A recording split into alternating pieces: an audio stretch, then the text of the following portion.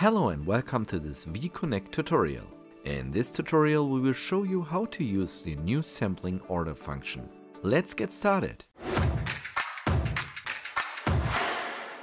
On the landing page you will find the new sampling order function. Click on it.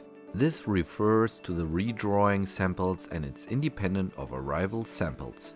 If you have already arranged arrival samples on your import order, this is subsequent reorder of samples. You can easily and conveniently have samples sent to you. Samples can be also sent to customer directly via this function. Under recipient you can enter your company name or the name of the company of your client.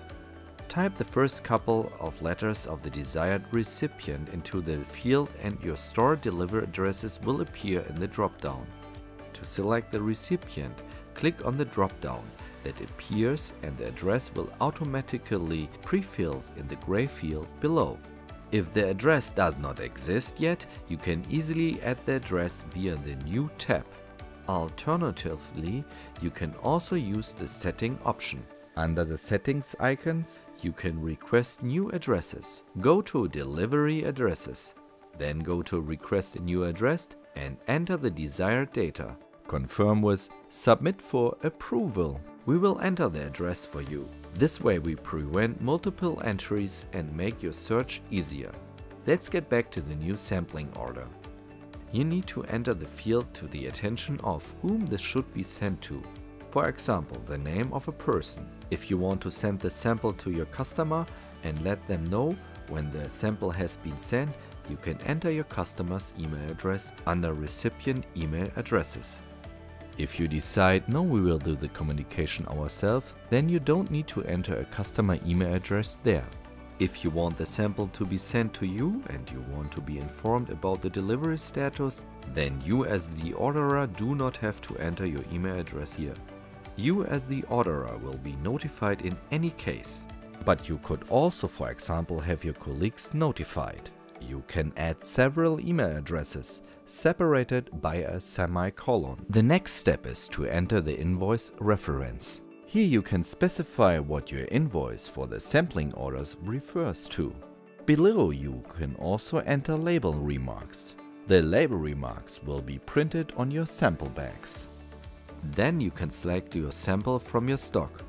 It shows your stock and you can filter by any criteria you are looking for. For example, let's take some samples of Brazilian coffee. Select your stock for sampling by simply clicking on the basket in the right. A nice feature here, you can order samples from different warehouses from Vollers if you want. This leads to different shipments. Once you are finished, click on Next.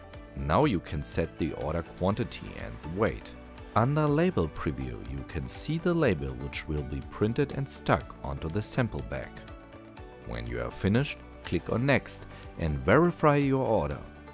Here you can find a summary of the order. When you are fine with everything, click on Submit Order. The first thing you will receive is a confirmation. When the sample has left the warehouse, you will be informed a second time. And that's it for the new sampling order function. Thank you for watching this tutorial. We hope that we were able to help you. If you have any further question, please take a look at our FAQ. If you don't find what you are looking for there, please feel free to contact us directly. Thank you very much.